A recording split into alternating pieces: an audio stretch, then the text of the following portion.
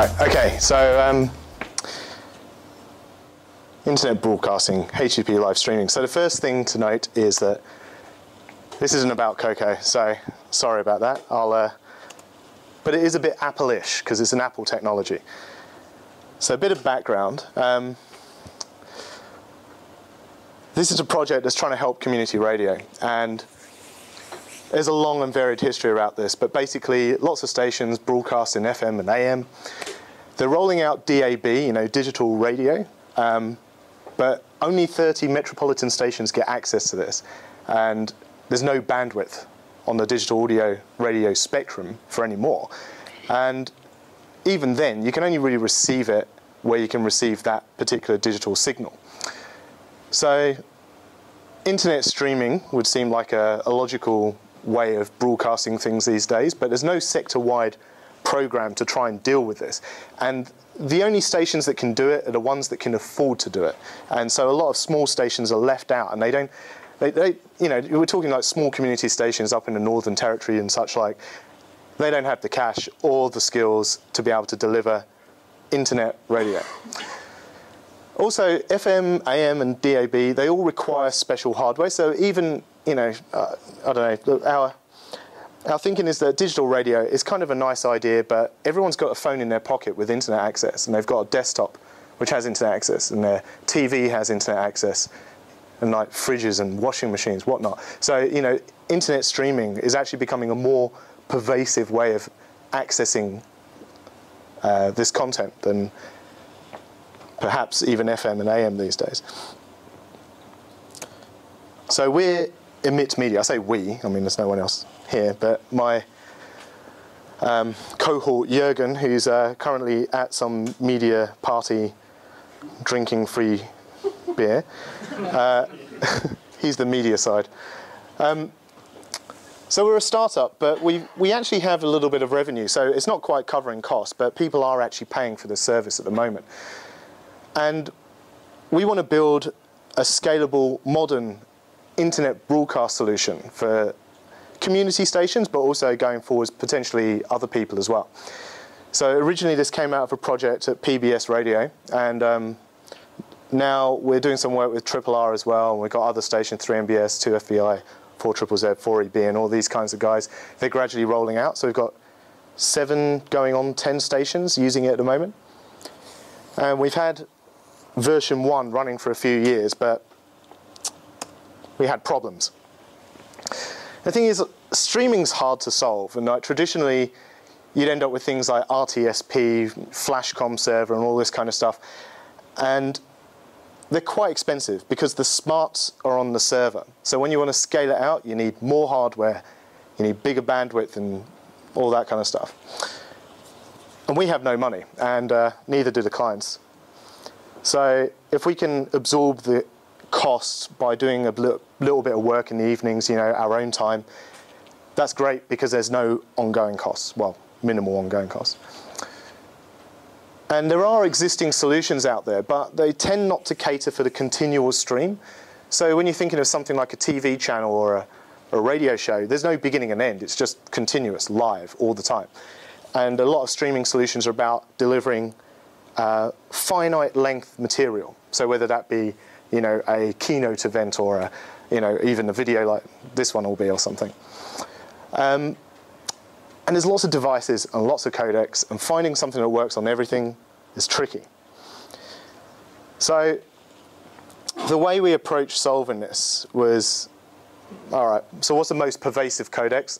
MP3 and AAC. Now, MP3 probably has wider support, but AAC is far superior in terms of sound quality at a particular bit rate.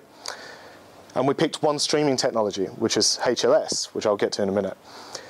In terms of the actual back-end platform, we designed everything for failure. Small, repeatable chunks of work, the system can fall over sideways and minimal impacts had. And we want to scale out rather than scaling up. So rather than just adding bigger and bigger hardware, we just add more and more machines to the cluster. So this is much more of an architectural strategy, I suppose, rather than just throwing money at the problem. So the stack that we're using, yeah, Ruby, Sinatra, Rescue, Redis. Lots of RESTful APIs, and all the front ends are just static content, so super simple. Everything's just hosted as much as possible in S3 with CloudFront in front of it. We're using Elasticsearch for like our big data-y type stuff, and MySQL, which is in RDS, which is an Amazon service, which basically takes care of the pain of scaling MySQL. So thumbs up. So yeah, it's just, I can't be asked. You know, if Amazon solve it, I'm happy to use that. The main cluster at the moment is 3 C1 mediums, which is basically a high CPU.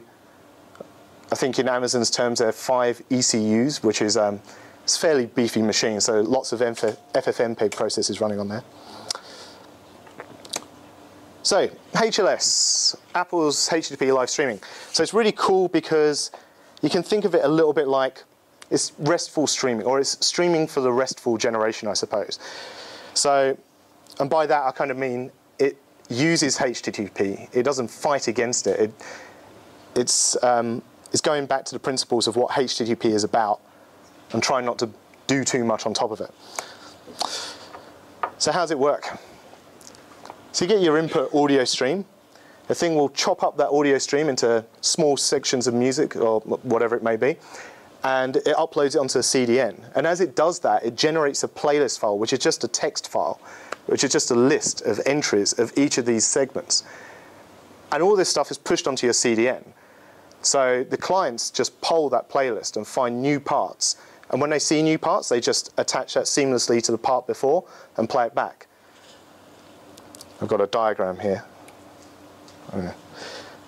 So this bit over here, yeah, okay, so audio goes in, gets chopped up, gets uploaded, client receives it. But this distribution part over here, it's all just flat files. All that's S3. We're totally not involved in that aspect of it. It can scale arbitrarily because as long as Amazon's capacity is not maxed out, clients will be able to access it. So what we do is this bit over this side where we take the input audio or video stream, we transcode it and we segment it. So the implication here is the server's dumb. And if it's dumb, it's cheap. And the server's stateless as well, which means it's scalable. And this is great for iOS. Here's my little hook back into the iOS side of things, and OS X, of course. But Apple do have requirements. If you're going to put an app out there where you're streaming content to it, you have to be able to provide a 3G-friendly audio-only version. So, you know, you got to, and they prefer HLS. So, you know, this is quite an easy way of doing that. And obviously, all the Apple tools support HLS out of the box, as far as I know. I'm looking at Oliver.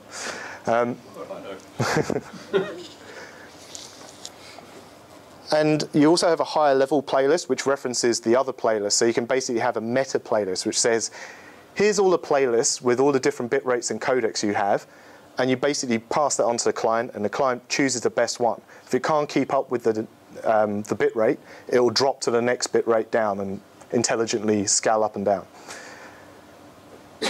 And you know, it's just HTTP, so you can just use this with you know, proxies, firewalls, front-end caches, all of that stuff. It plays nicely. There's no fancy stuff going on.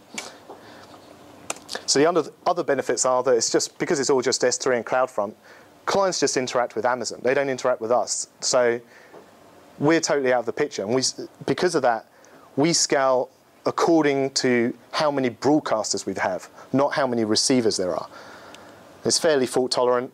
Even if the system goes down, those files are still there in S3, CloudFront. So, you know, the worst case scenario, something doesn't happen for a couple of minutes, those playlists are still live. Yeah, so you can do like PVR style stuff where you can pause live streams, you can rewind, event streaming like the Apple keynote, you know, it'll start off going and start streaming to eventually a finite length, but you don't know how long it's going to be, but you can rewind it and all that kind of stuff. So drawbacks. Yeah, it's not entirely live despite its name. There is a lag, and it depends on the size of your segments. Like, obviously, you can't actually give someone that segment until you've uploaded it. So we're using 30 seconds at the moment, so the lag time tends to be about 50 to 60 seconds before someone sees it, which isn't ideal, but it's okay. And And you've got to transcode. You've got to do a lot of redundant work. You've got to transcode to every desired bit rate and codec you want, even if no one's going to use it. And transcoding individual segments so that you avoid audio artifacts at the join of the audio segments, that's tricky.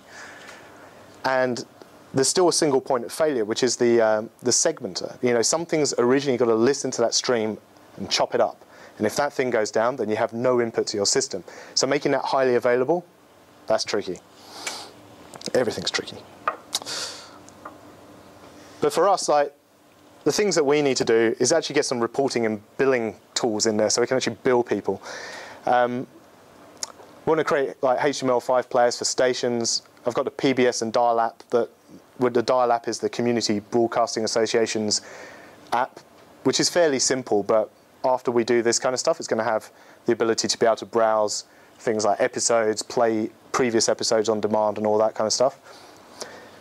There's potentially commercial possibilities. Like I'm pretty sure people could benefit from some of this stuff that we're doing here. We're just going to work out how and whether they want to pay for it. So we are storing obviously all the audio in there, but we're also collecting a lot of metadata as well, such as stuff people are mentioning on social networks. We're doing a kind of Shazam-style audio fingerprinting thing and trying to work out what's playing at what time on different audio streams. And so we're indexing all that stuff. We don't know what to do with it yet, but it's kind of nice to play around with it. And Elasticsearch is awesome. Potentially we can do video streaming as well. There's no reason why we can do that. It's just a different FFmpeg command line.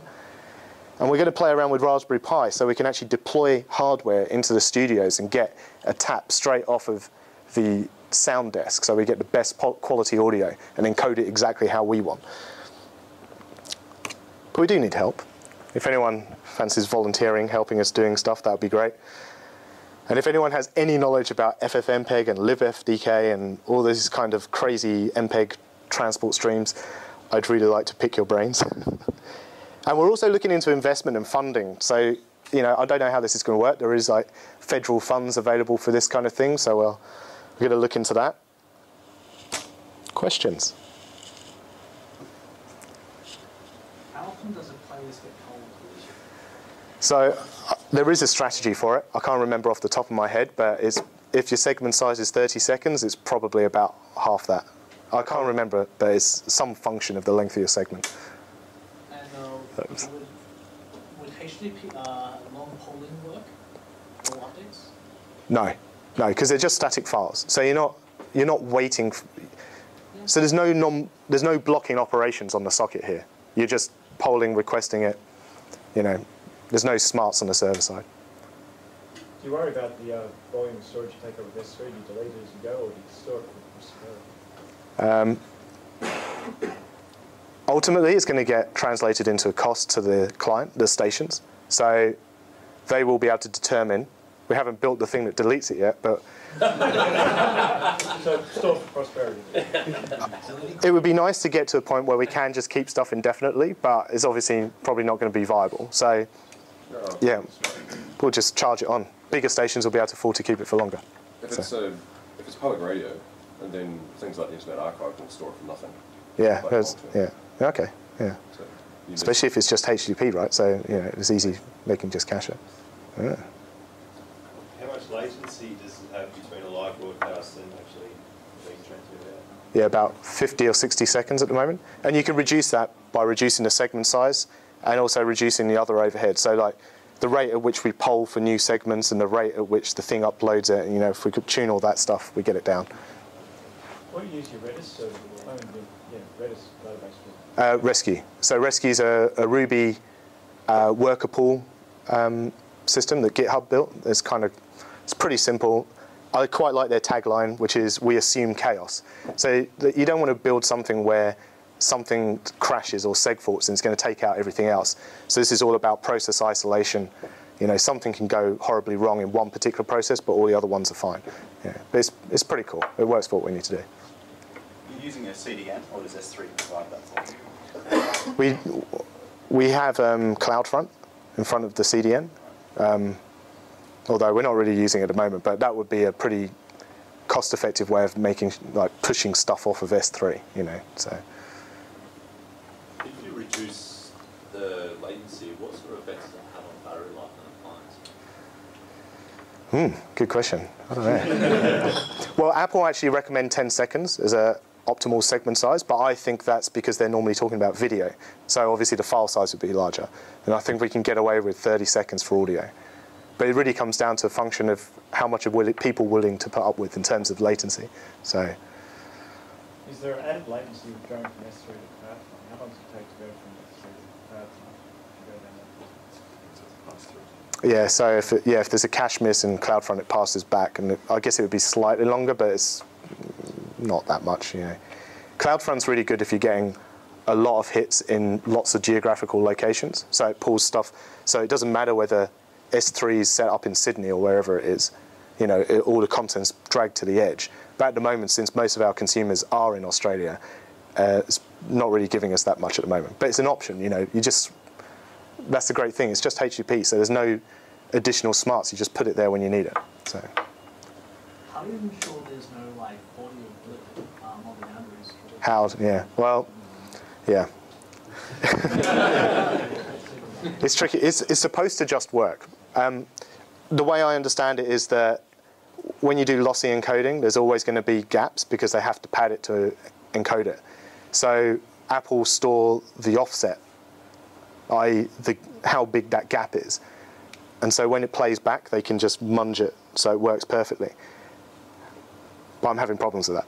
So hence the call for help, yeah. Legally, where do you actually stand? Are you only allowed to serve this to radio stations, or is it something that anyone can use? Obviously, FM and AM are pretty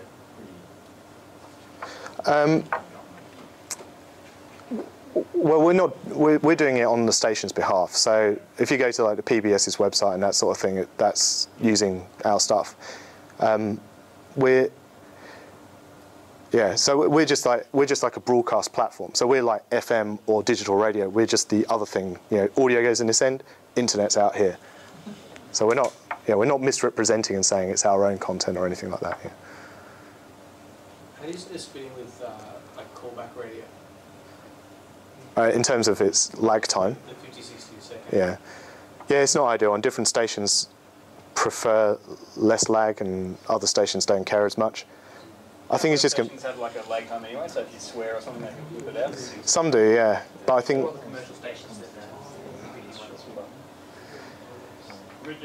Triple J gets broadcast from Sydney, and they have people calling from Perth, so there's a 2-hour delay for you. So there's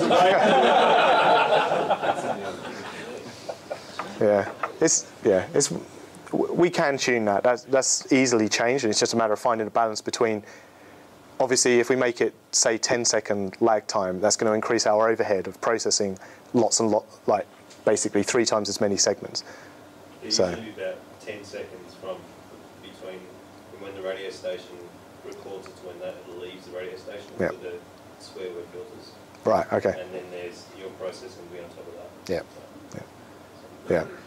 Yeah. It's okay. It's cost effective, so they'll love it. But you might be able to get in front of the censorship because you're not public broadcast, so you can get in front of the censorship and you could be ahead of FM. Like there's been internet radio things. I mean, Icecast. I remember Icecast in the 90s. You know, like, and you've still got a lot of that style of internet radio.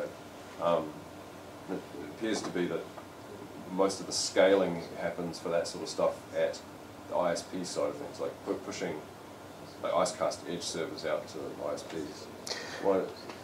Yeah, you can. Choose to do your way versus what has been working-ish for a decade or more. So Icecast will depend on you having proxies or something there which can support that kind of long-term, like keep alive style HTTP connection where you're opening it up and just data keeps coming down. But obviously that means there's open sockets everywhere. So ultimately when it comes back to your central server, you've got to have something which can cope with having that many open connections, and you've got to be able to, something's got to be able to scale out to serve that kind of stuff. So this for us is good because we don't have to solve that problem. Amazon solved that problem. Yeah, I mean, well, Icecast can do things like multicast IP, so you don't need all those open connections, because you can have like a central broadcast point is multicast to get to the edge servers, and then those edge servers of the ISPs are dealing with those individual connections. But then you can't, the trouble is with that, is that's great for live broadcast, but you can't do, say, you can't use the same system to do replay or pause and all that kind of stuff. And one of the big problems is that on iOS, if you load up a progressive download, which is effective, Shoutcast progressive download's the same kind of thing, it will just aggressively download it as fast as the server gives it to it, which means that you can churn through hundreds of megs on LTE in no time at all. And that's how I managed to get a very, very large phone bill the first time I was testing this. So HLS rate limits it, but the client's got the smarts to be able to choose how quickly it downloads stuff. Yeah, it's not necessarily one size fits all, but it's good because you don't have to tunnel through other stuff. You don't have to have all these edge servers and multicast setups. Yeah, it's beneficial in a more disconnected environment like mobiles, where you might be jumping from APN to APN, or you can, because it's an individual connection or potentially individual connection or restartable connection, you're not tied to that one IP you were on. Yeah. I'm very aware that we've run out of beer, so.